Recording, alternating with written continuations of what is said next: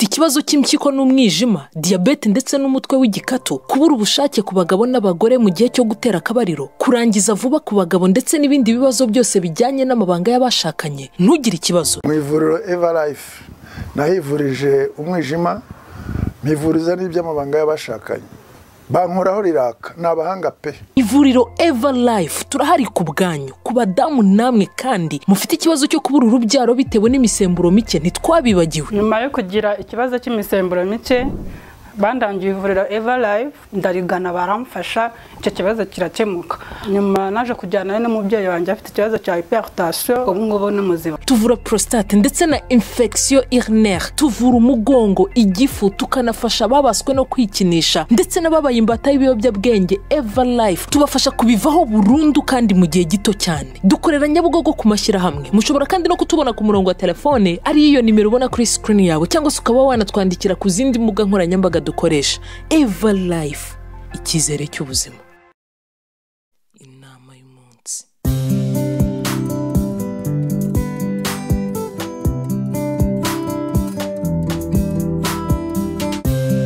Mbisubiremo, nta mugore ushobora guhitamo gusenya umuryango we, kubura umugabo we n'abana ngo akunde abona amafaranga. Byumvikana neza ko niba utarumvise igice cya mbere cy'iyi nkuru biraza kugora kumva neza ibyo ngiye kuvuga muri iyi episode. Umugore ahitamo amafaranga gusa iyo urukundo rushize, iyo urukundo rutagihari. Money is the last option, not her game plan. Ahitamo amafaranga iyo ari yo yonyine option asigaranye, cyane ko mu mitekerereze y'abagore they want to have it all.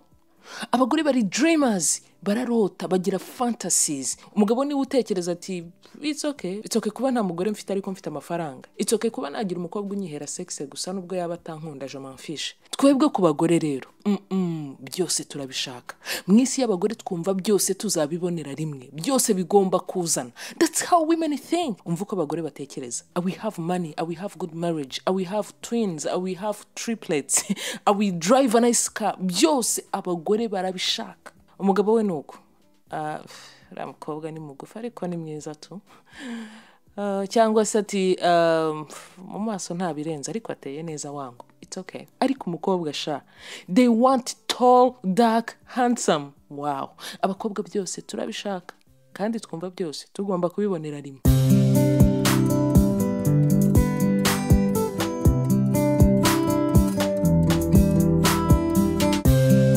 Ku bantu bankurikirana babwiye kenshi inkuru y'umwami wa Dubai, right? Dubai ni heza, ni umujyi uhenze, ni umujyi urenze. Ariko uyu mwami wa Dubai amaze kudivorcinga inshuro 5. Do you know how stinkingly rich that guy is? Stinkingly rich. Uyu mugabo ni umukire, bimwe binateye umujinya, ni umukire. Ariko amaze kudivorcinga inshuro, no, ntabwo ari imwe, ntabwo ari ebyiri, ntabwo ari 3, ntabwo ari 4, 5. Amafaranga yaza kuba ari buri kimwe. Mbwira umugore watinyuka kudivorcinga uyu mukire. Byumvikana neza ku kibazo atari amafaranga miyamoro. Amafaranga ntabwo ari yo gusa umugore akeneye. Again, ndakwinginze niba utarumvise parti ya mbere y'iyi nkuru, uratakara hano. Uratakara kuko ibintu ngiye kuvuga muri iyi episode biri serious. Banza wumve episode iri munsi y'iyi ngiyi bunduze duhurira hangaha.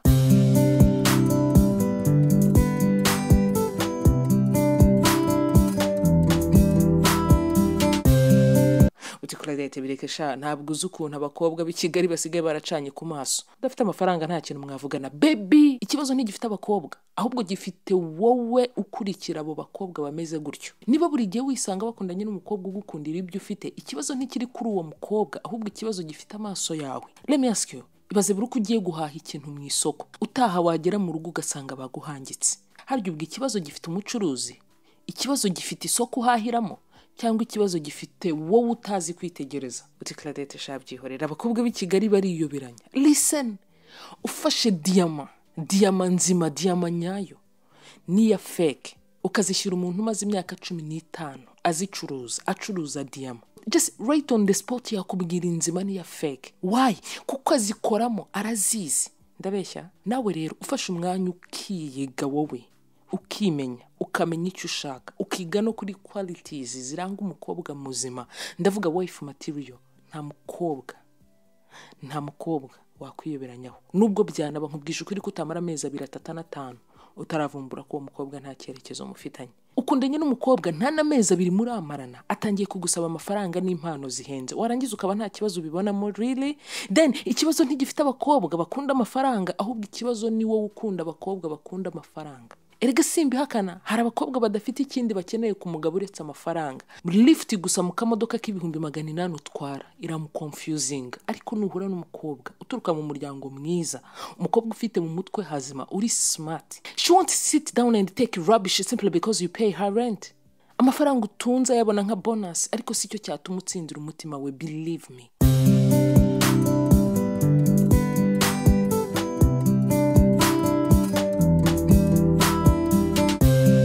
Ikibazo cy'abasore bamwe na bamwe kandi nabo nuko yumva yatereta wa mukobwa ushobora kwemezwa nuko gusa musohokanye muri Radisson Blue, kuruta wa mukobwa bisaba kwimprovinga muri areas zose z'ubuzima bwawe, bisaba gukura buri munsi, bisaba gukora cyane, bisaba gutekereza kure ngo ubashe kumwimpressinga, abashe kuba moved, abashe kugukunda. Nabuze ikinyarwanda kizima mbivugamo. Ntabwo ukeneye umukobwa usazwa na tike y'ibihumbi 10 umuhaye ngo atege moto. Ukeneye umukobwa udashyira amafaranga kuri page ya mbere when it comes to relationship. Ngo Claudette, no? Nge sinshaka abakobwa bimanitse mu kirere hejuru iri yaburije ibiciro. My guy, believe me, that's exactly the girl you need. Uwo niwe mukobwa ukeneye, kuko nawe ushobora kuzamura ibiciro rega, nawe ushobora kujya hejuru aho ngaho. Ibaza ariko umukobwa ushaka kumenya relationship ufitanye n'Imana mbere yuko akubaza marke y'imodoka utwara. Woo! That's a top tire. That's a bigger flex, honey.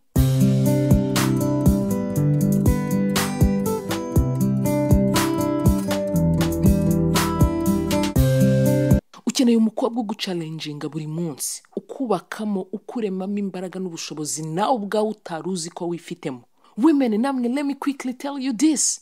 Ujye ubanza ushimira umugabo wawe urwego ari haka kanya mbere yuko umugereranya n'abandi. Niba umukunda by'ukuri, umugabo abashaka kwiyumva no kwibona nk'umwami mu maso y'umugore. Ni nayo mpamvu nyine benshi bahitamo wa mukobwa uzabasha kumushimagiriza ka kamodoka katanagira rotorovizeri afite, kuruta wa wundi uhora amubwira ko ashobora gukora akabona ibirenze ibyo ngibyo. Yes, umugabo, unyumve neza, ntabwo umugabo yanze wa mukobwa umuchallenginga kuba yagera ku gasongero, kuba yarushaho akagera ku rundi rwego. No, sicyo ndi kuvuga. Ariko mbere yuko umuchallenginga abanza umwaccepting, okay? Umugabo abakeneye acceptance first. Bakobwa ni ikosa rikomeye cyane gufata umukunzi wawe cyangwa se umugabo wawe ukamugereranya na papa wawe, kuko papa wawe nawe akiri muri iyo myaka ntiyari ameze nk'uko ameze ubu ngubu, ntiyari afite nk'ibyo afite uyu munsi. Because sometimes women paint a picture with an end point to use to judge a person at the beginning of the race. Wifata ifoto y'umuntu, wifata ifoto ufite mu bitekerezo byawe y'umugabo uri successful, umugabo wifuza. Ufate wa muntu umaze imyaka 15, 16 muri business, umuntu umaze imyaka 15, 14, 20 ari marié yubatse urugo, ngo yigereranye na wa musore ugitangira ku myaka 20. Wifata amafaranga papa wawe atunze ku myaka 62 ngo yagereranye na boyfriend wawe ku myaka 29. Please. Of course sindi kukubwira ngo ugende ushaka umuhungu uraho uri useless w'umunebwe udafite ikindi ashoboye uretse kuryama no kubetinga gusa. No, ukeneye umusore ukora, ufite carrière, ufite dreams, ufite vision, ufite icyerekezo, ariko kuba gistrugglinga mu buryo bumwe cyangwa ubundi ntibyakabaye impamvu yo kumwima amahirwe. Umukobwa wimye Bill Gates amahirwe igihe atashoboraga no kuba yagura ikinyamakuru cy'amafaranga 200 y'u Rwanda. Yahombye billionaire wa mbere ku isi. One of the major needs of a man is to be admired and respected. Again, mbisubiremo, simvuze ko abagore badakeneye amafaranga, barayakeneye bien sûr.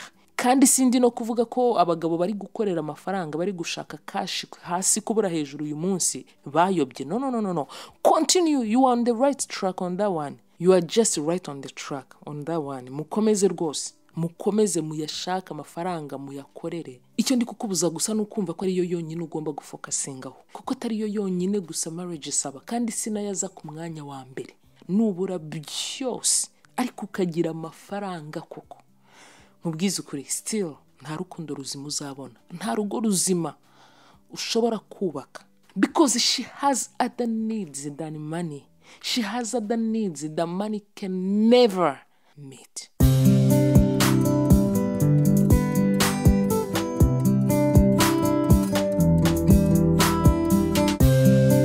hari ibintu birindwi umugore akeneye ku mugabo. And to shock you even further, ntabwo amafaranga ari yaza ku mwanya wa mbere. Ntabwo ari yaza ku mwanya wa mbere muri ibyo bintu birindwi. Ntabwo ari yaza ku mwanya wa mbere nk'uko abagabo benshi babitekereza. Anyway, munyihanganira ibi byose, ibyo bintu birindwi ndabizi ko mushobora kuba mufite amatsiko yo kubimenya, ariko sindi bibijyemo uyu munsi. I'm so sorry, nta mwanya mfite. Ariko ibyo byose birindwi bibumbiye mu ijambo rimwe ryitwa security. Umugore akeneye security, emotionally, spiritually, physically. Ni byinshi, reka ne kubitindaho. Umugore akeneye security kimwe nuko n'umugabo we need ye ya mbere ku mugore. Need cyangwa se icyo akeneye cyane kurenza ibindi ku mugore si sex nk'uko abagore benshi nabo babyibwira, ahubwo akeneye freedom. Umukobwa bapropose bambitse impeta arasara, yewe na bagenzi be, inshuti ze n'abandi batamuzi, sirto nka babakobwa baproporeza ku bibuga by'indege. Usanga n'abandi bakobwa cyangwa abandi badamu bose banyuraga aho ngaho batamuzi na gato, baraserebura bagasara, abandi bakarira, abandi bagafata amatelefone bakashootinga, bagafata ayo mafoto n'amashusho. Uwo mukobwa bapropose ntabwo bamuzi, ariko bifatanya nawe guserebura. Kubera iki? Win for one woman, it's win for all women. Umukobwa arasara kuko umugabo bamuhaye ikintu, like abamuhaye a felt need, abamuhaye ikintu yakuze yifuza, yahoraga arota ashaka ubuzima bwe bwose, amuhaye security. Ni nayo mpamvu umukobwa upfukama agapropose umusore ngo amubere umugabo. Kuri nge mu maso yanjye ntabwo mba numva ko umukobwa ari serious mu mitekerereze, ntabwo mba numva ko ati Claudette, it doesn't matter, cyambere ni urukundo. Uwafata icyemezo wese gupropose undi, it doesn't matter, cyambere ni urukundo. Listen women, erega no ku bagabo it doesn't make sense, kuko need ye ya mbere, ndavuga umugabo, si security, ntabwo ari mariage, ahubwo ni freedom. Niyo mpamvu ku myaka 30 umukobwa ahura na bagenzi be akagira ipfunwe ry'uko atarashaka, mu gihe umugabo we ku myaka 40 atari marié ariko afite business career nzima. Ku bagabo bagenzi be babona ryoshye, ameze neza, kuko bo babona freedom, babona gifite freedom, babona ari free, aracyafite ukwishyura ukizana. Niyo mpamvu abagabo sometimes batinda gupropose, batinda kwimariya, kuko babizi neza ko once you are married you are no more free, right? Numara gushaka nta freedom uzaba ugifite. Iyi ni nayo mpamvu companies nyinshi zikomeye zikoresha aba MDs, ndavuga aba managing directors b'abagore. Why? Kuko umugabo ukoze imyaka 5, 6 akorera company runaka, at some point atangira gutekereza uburyo nawe yagira company nk'iyo ngiyo ku giti cye. Ahita atekereza ati ariko ubundi ibintu bisaba iki, kuki nge ntatangira ibyanjye, kuki nge ntabikora ku giti cyanjye. Ntabwo ashaka kumara imyaka y'ubuzima akorera umuntu, kuko arashaka kuba free, akeneye freedom. Ariko umugore ashobora gukorera ikigo runaka imyaka 25 yose, nta kibazo abibonamo, nta na gahunda afite yo guhindura, ahubwo akajya yirata experience amaze kugirira muri icyo kigo, uburyo amaze kuba inkingi ya mwamba muri icyo kigo. Mu gihe umugabo we abashaka uburyo yakuramo ubumenyi gusa, experience, yakuramo ibyo akeneye, yakuramo knowledge bisaba kugira ngo ajye gutangira ibyo ku giti cye. Ubwije ukuri ko umugabo muzima ukoreye radio imyaka 8 atangira gutekereza uburyo yatangiriye ku giti cye. In fact, media houses nyinshi, reka duhere no mu Rwanda, ba nyirazo, ndavuga amaradiyo, ba nyirayo uzasanga nabo baratangiye ari abanyamakuru kuri radio runaka, kugeza igihe babonye ubumenyi n'ubushobozi bisaba ngo batangire zabo bwite. Because men need freedom, abagabo bakeneye freedom. Ni nayo mpamvu bakunda amafaranga nyine, because to be honest hari freedom amafaranga azana. Abatekereza ati mfite amafaranga nakora icyo nshaka cyose, najya aho nshaka hose, nagura imodoka nshaka, nabona umukobwa wese nifuza. Do you see it guys? Umugore akeneye security financially, yes, but also emotionally. Akeneye security emotionally, no mu maranga mutima akeneye protection. Ntushobora kuba uri marié, ndavuga umugabo, uri umugabo wubatse urugo, ngo following abagore n'abakobwa badafite ikindi bakora kuri Instagram no ku zindi social media platforms uretse kwambara ubusa no kuzunguza ikibuno gusa. Kandi rega nta n'isoni ugakora like, aya mafoto yabo ukaya likinga, aho uri kwica umugore wawe mu mutwe. Iyi ni torture, ni torture. gukora like kuri iyo foto ni ukumubwira ko ibyo ari byo ukunda abakobwa bameze gutyo, bateye gutyo, kandi we ntabyo afite, ntabwo ari ko ameze, ntabwo ari ko ateye. Mu yandi magambo, we ntumukunda. Iyo nayo ni emotional abuse.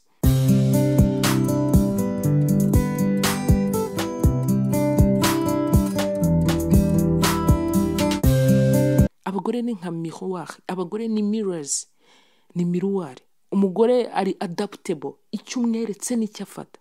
Hari abagore baba abused n'abagabo babo, bakageraho bakumva ari yo lifestyle, ari bwo buzima. Kuba umugabo yamutontomera, yamubwira nabi, yamukubita, yamuraza hanze, sometimes akumva abagore bose babinyuramo, ubwo nibwo buzima, niko zubakwa. Akumva ariko buri wese agomba kubaho, akumva ari bwo buzima bw'abagore bose, akumva ari uko nyine umugore agomba kubaho. Nkubwije ukuri ko aka kanya ndi kuvuga inama y'umunsi, hari umugore uri muri situation nk'iyo ngiyo, abana n'umugabo amutuka, amutontomera, amuhohotera, amutoteza, amuforsa gukora sex, sometimes aramwabusinga mu buryo bwari bwo bwose, ariko akumva nyine yamaze kubyakira, yamaze kumva ko ari uko nguko urugo rwubakwa.